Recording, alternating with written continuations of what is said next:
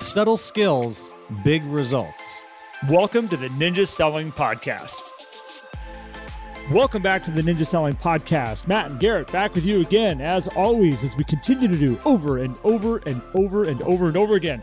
But we are happy to be spending more time with you today. Matt brought a great topic that we're going to dive into in just a second. Before we get into that, if you want to learn more about all the stuff that we talk about, where all this came from, what it's all about, go to ninjaselling.com. You can find out all about Ninja Selling. Larry Kendall, who created all this, put all this together in a nice package, which we call Ninja Selling. Also, other programs that we offer as of coaching, mastery, installation classes you can go take so you can get hyper educated in what Ninja Selling is. And until you choose to do that and go down that route, you have Matt and I here on this podcast, and we will keep you, one, entertained, but also informed on all things ninja. So Matt, let's jump in. Let's go. Thank you, sir. Let's do it. Thank you, Garrett. That was fantastic, by the way. Beautiful introduction. Didn't have to pre-record it like you. See? It just rolls out like...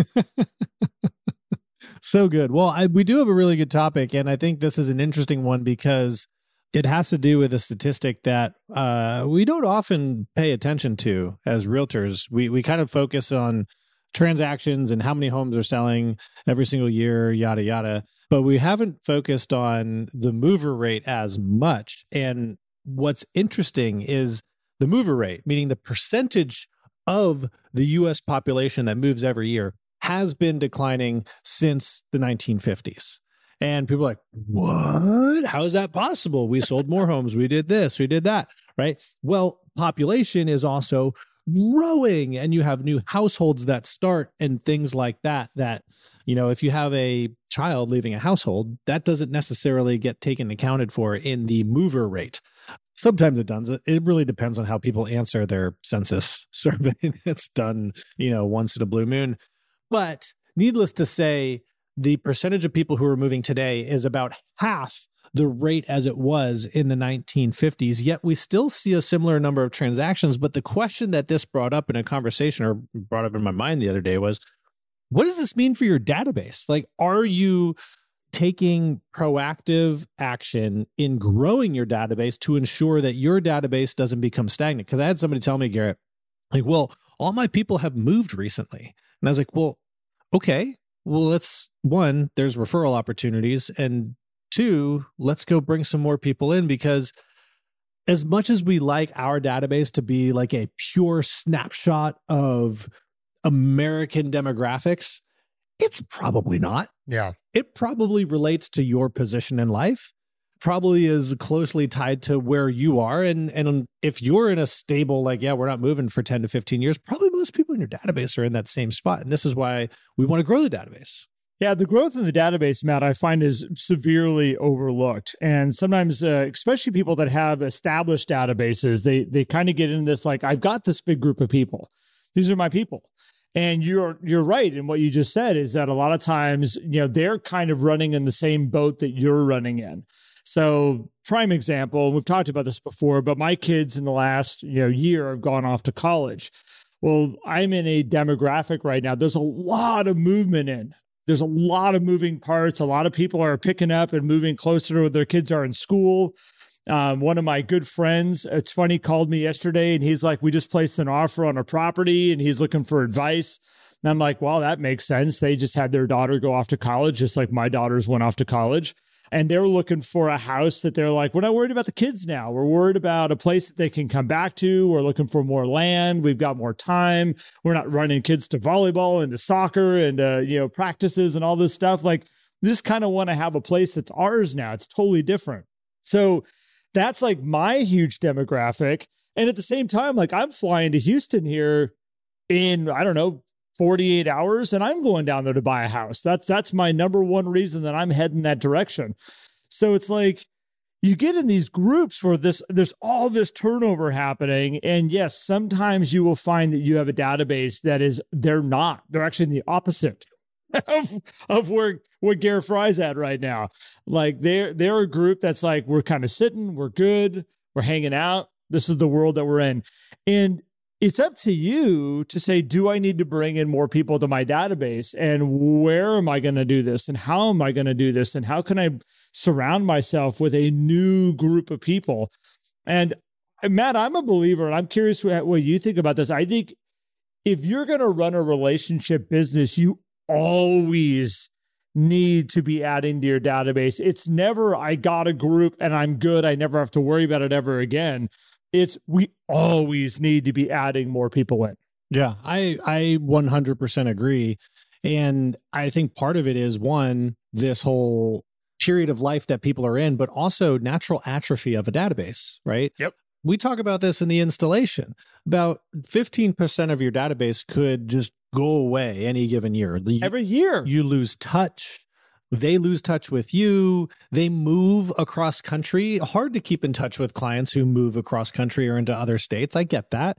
Unfortunately, people pass away. There's a lot of things that happen that atrophy your database. And so if you have a 100-person database, that means 15 of those people will not be in your database by the end of the year. So we need to add 15 people just to keep it the same. Well, and Matt, think of it this way. I've got a friend here in Reading that I probably give 2 referrals to at least a year. People call me. They're like, could you have a good realtor in Reading? And I'm like, yep, this is the person I want you to use. Her name's Jen Jackson, by the way. She's absolutely incredible. She's with the realtor group. She's not a trained ninja, but she is awesome at what she does.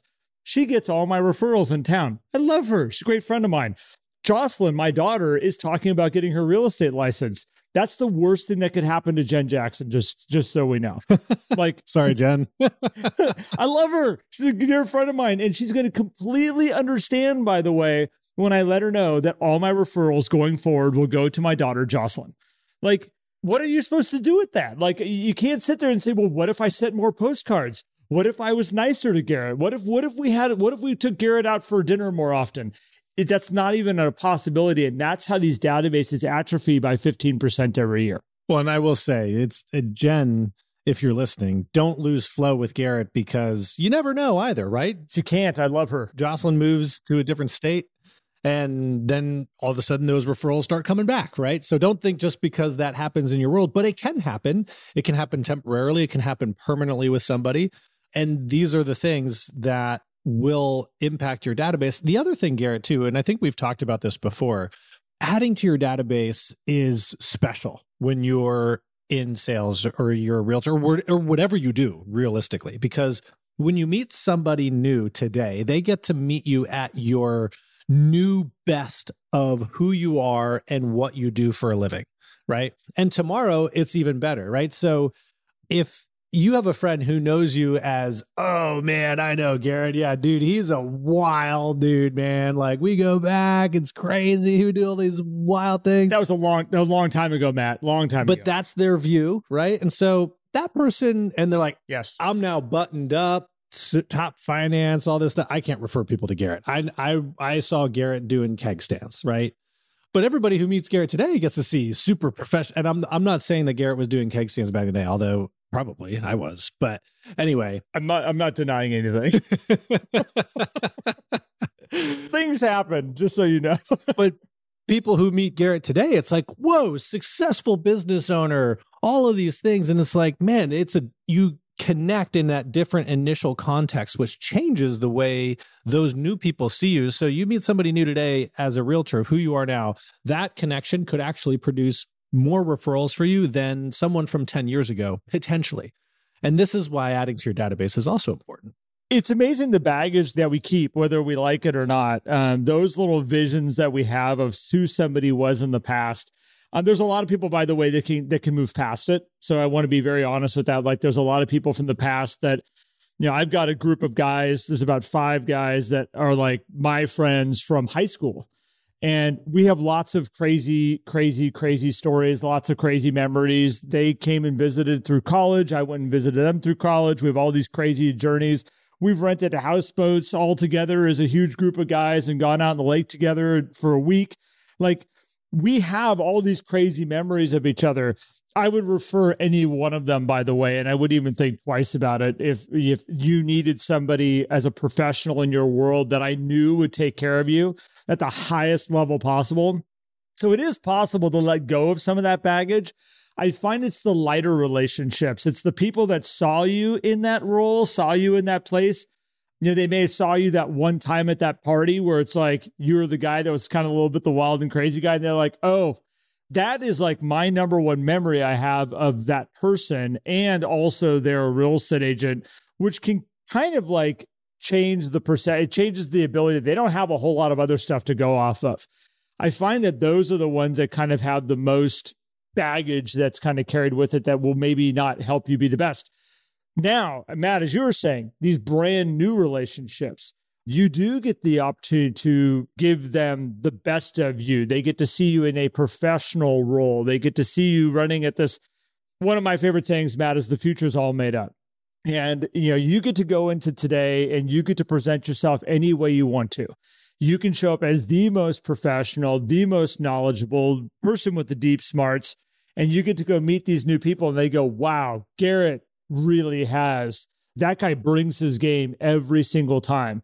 And you can go out and meet a new person and bring another person in and bring another new person in. And as you start to build this database, this new database of people that now see you as this person that you are showing up as, you've chose to show up this new way, you can build a really strong group of people because they are like, that's all they know you as. That's it. Mm-hmm. Yeah. Nothing else. And I think you had said, if you're in the relationship business, this should be a must, right? And this isn't necessarily a Ninja 9 or anything like that, but it's built in underlying. When you think about our Ninja 9, Garrett, we have 2 of the weekly actions. One is have 50 forward interviews each week, and the other is to update your database weekly. So those 2 things alone being so important that they take up 2 spots on the Ninja 9. By the way, other 2 things in the dailies are focus on your hot and warm list every day. So you have 4 out of the 9 squarely focused at looking at the people in your world.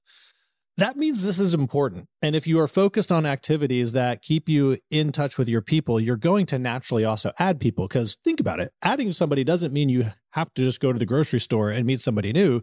It could be from the referral that you get from somebody who already exists in your database. Now, it's up to you to make sure you look at that referral as a new relationship coming into your world versus just a new transaction coming into your world. And because we've talked, and I don't want people to think this is counter to what we've talked about in keeping your core sphere of influence small. That cycles too. That has atrophy and that brings new people in as well. But I'm thinking about people who are like, well, I have a database of 200 people and it's been the same database for the past 10 years and I'm not getting a lot of new business now. It's like, well, okay, we probably know why, because you have that 200 person database probably really isn't 200 people anymore. Yes, you have 200 people that are getting auto flow, but if we're not adding to that, we're missing out. I want to go back to your referrals that you just said. When you're building a ninja business, when you're building a relationship referral type business, we talked about it like a flywheel and how it starts building up momentum and growing. And as you got this database that's growing, it's gonna depreciate by 15% every year, just left on its own. We've already talked about that. But talk about the most powerful type of person you could add into your database, that they are coming in and the only thing they know is their friend is raving about you. They're raving about the service that you offer, the expertise that you provide. They don't know anything about you other than somebody says, if you're going to buy or sell real estate, you got to use Garrett. If you're going to get insurance, you got to go use Matt Benelli. If you're going to go and have your car serviced, you are going to go to this person because they will take the best care of you ever. This is all they know about you up front. It's like the best platform that you have to build this new relationship off of, because as you take care of this person that's now in your database and you put them on your mailers and you start staying in flow with them, as you start to build a relationship, the platform of the relationship is this person is a professional in this industry. I would love to build a database of 2 to 3 referrals every single week from the people inside of our database, and just taking those referrals and going, okay, that's a new person that just came in. Let's really build this relationship in the right ways right up front, because, oh my gosh, the baggage that they carry about you is that you're amazing at your business. That's a really good bag to be carrying. Let's take that one. Yeah. Yeah. Baggage can be a good thing, right? You know, we're always like, oh, baggage. It's like, well, we all got to bring bags with us when we go places, right? Might as well have a good bag to bring with us. Give people a good bag. What are your bags? You know, this one's Louis Vuitton. think about it as giving your people a goodie bag as they leave, right? It's like, oh, Garrett, thanks for doing business with me. Here's your goodie bag. Now go share it with all of your people. And so I think this also highlights, Garrett, that I don't think we pay attention enough to the size and the people in our database overall. And this is Ninja Success Habit number 9. Update your database every week is the most overlooked Ninja 9 success habit. And people are like, oh, I'm updating my database. Like, what do I got to update? I got to do this, got to do this. Like, no, having a scheduled time where you sit down, it's the central nervous system of your business. Giving it an hour each week is not a lot of time to give to the most important part of your business, setting yourself up so that, you know, am I talking to the right people? Do I have the right frequency with the right people?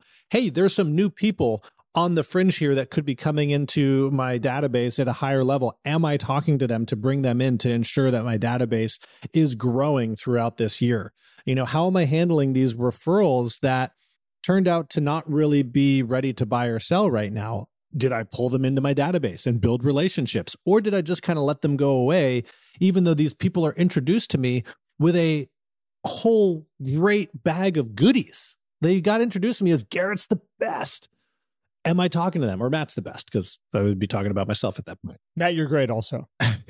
And I think this is the question that we need to be asking ourselves a lot more frequently, because the mover rate's going to continue to decline. There's no doubt in my mind that the mover rate, the percentage of people that move every single year, is going to continue to go down. And it's really a function of the homes that we live in today. In the 1950s, like, let's think about it. There are small homes, some without heat, certainly many without air conditioning, right?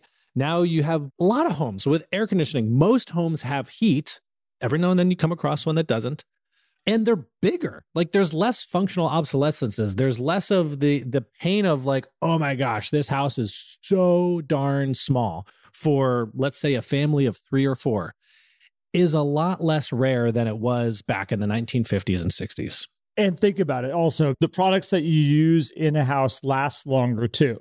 You know, we're talking putting on like 30, 50-year roofs on homes now. Yeah. There are certain things that don't fail as much. They last long, even though there's a lot of people that will say like, oh, we're in a churn and burn world where things aren't made as good, great quality and things break more often. There are certain things that are designed to last a whole lot longer. And a lot of those things homes, cars are in your house. A lot of the most expensive things. Yeah. Well, and this is why we focus on life change so much too, Garrett. And people are like, well, if people are living, like, does the warm list not apply? No. Still applies, because life change is always going to drive real estate change. But now we know that certain life changes may not have the pain threshold that they used to. The threshold is going to be a bit higher. Yeah. So this does come into a numbers game of people. The interesting thing, and this is going back to like a lot of the reports that are out there right now, Matt, that I'm hearing about, oh, like there's less transactions happening right now. The mover rate, is declining and all this.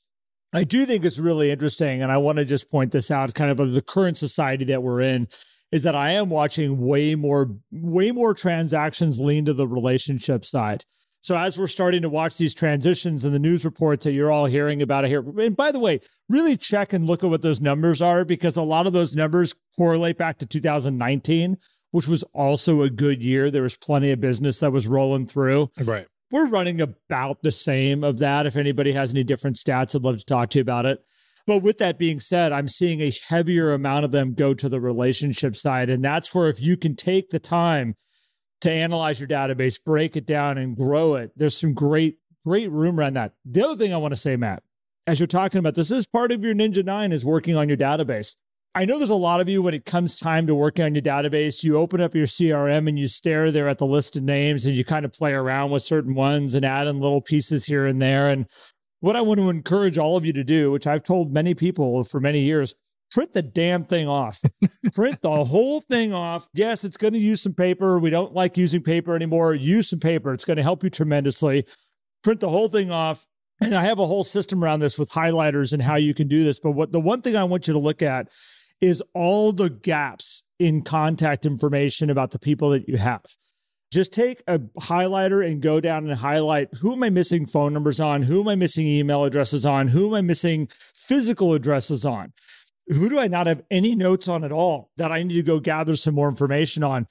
The minute you have all these places highlighted, you have hours worth of work ahead of you if you choose to fill in those blanks. I'm going to go look for their phone numbers. I'm going to look for their addresses. I'm going to go gather this information now. Hours and hours of information.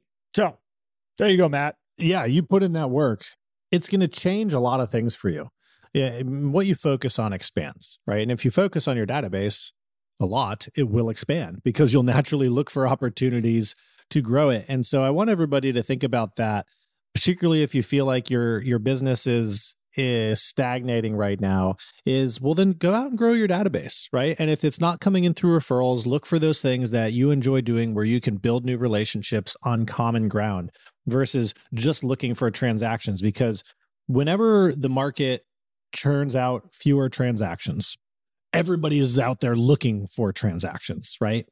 Well, you're looking in the wrong place then, because if that's diminishing and that's all you're looking for, then you're not going to find what you're looking for. However, if you look for relationships, you can actually be the source or the motivator or catalyst for transactions to happen. Because I said this before, I said this back in, 2015, when it's similar kind of market-ish, I guess, that there are people who will not buy or sell real estate this year because they do not have a quality conversation with a trusted real estate advisor. And they're just like, well, maybe we can't do it. They just assume that they can't. I'm not saying that we're out there trying to get people to do things they don't want to do. There are people who want to buy or sell this year who will not because they don't think they can and they don't have an advocate in their corner. This is where if you grow your database, you can help those people make something happen that they want to happen in their lives, that they can make happen. And that's another great side effect of growing your database is you create good in the world. And Matt, to try and prove your point here is that we get to watch this. I watch it all the time where we even have ninjas, people that we coach, and we have to point this out, that there's some different levels here. There's the ones that are building, let's say, a hot and a warm list, and they're just churning people through that they're helping with real estate. They're helping, people are coming in, they're helping them write contracts, or asking all the right questions, putting them through all the right processes, and boom, these people are moving on with their lives and they're buying a house and starting their new journey. There's a middle group, which is they're talking to a lot of people out here. They're bringing a lot of people into their hot list, and they're going, you know what, these guys, they kind of want to do something. They've said they want to do something, but they're kind of in a holding pattern right now, which makes me always go like, there's a lot more questions we need to be asking them, because if we ask them the right questions, you could help them all of a sudden move forward. Then you got to realize there's a huge group of people, way bigger than anybody that we're talking about here, that's out there in general society that has nobody asking them any questions. They have nobody they can turn to and say, hey, we're kind of thinking about this. Like, what do you think we should be doing? That group is massive out there. And if you just take the time to start building those relationships, bringing more people in, growing this database, it is a numbers game at the end of the day. The larger your database, the more people you're socializing with. There are people out there that need help with real estate. I'm never worried about, is there enough transactions or is there enough business to help me reach my goals or things like that? Never concerned about it. What I am concerned about is, are you interacting and in flow with enough people? Because flow fixes everything. It's one of my favorite sayings. Gretchen Adams, who's one of our coaches, she's got the best name tag in the world, where people have their name on their name tag and then underneath it says what their job is. Her name tag says flow, and underneath it says, I fix everything.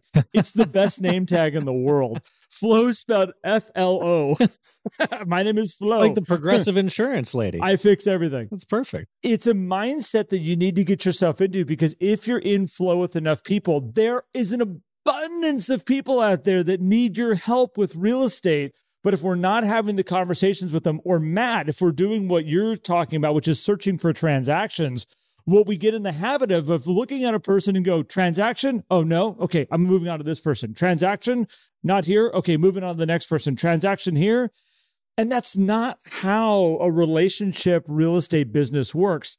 You build a relationship over here, and then all of a sudden, at the right moment, they go, hey, can you help my friend? Yeah, totally help your friend. And then all of a sudden, this one over here, I didn't spend 2 seconds on them just seeing if they had a real estate transaction. I spent a couple hours with them. And then they're like, hey, can you help so-and-so? Or hey, we need help. And it just starts to snowball on itself. But you got to get out of the transactional mindset. You got to get out of that, like you're out there hunting for Easter eggs right now, and I'm just going to keep running around the field till I find one. Just make friends with the Easter Bunny. How's that? Like, tell you where all the eggs are. Yeah, here's some. Here's a whole basket.